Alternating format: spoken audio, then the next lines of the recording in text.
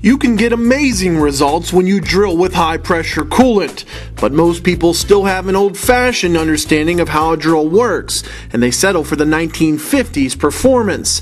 Worse yet, your results are completely unpredictable.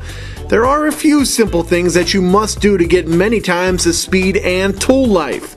The drill must be indicated to an acceptable runout, less than 1/1000th for a 3/8 drill, and less than 5/10ths for an 1/8 drill. Runout numbers are in the technical section of the Chip Blaster website.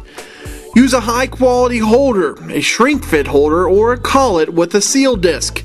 The coolant concentration must be at least 8% for normal lubricity coolants and higher for many synthetics. The drill must pass 10 gallons per minute per inch of tool diameter. You can measure the hole diameter and refer to the flow charts in the technical section of the Chip Blaster website. With small drills, make sure the hole is in the secondary grind, because if it is in the primary, the bottom of the hole almost completely stops the flow of coolant. Sometimes drills from the same manufacturer work wonderfully, and a size smaller or larger fails completely. Look at the hole location. You can feed the drills harder and faster than they're used to, but there's no magic to it. Run the same speed that you would use if you were turning.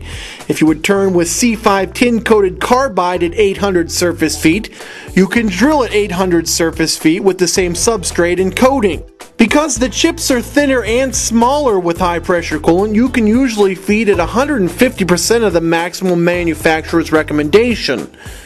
It is common to get 1,000% increases in productivity if you do things the modern way. This tech tip and lots of other information is available at chipblaster.com.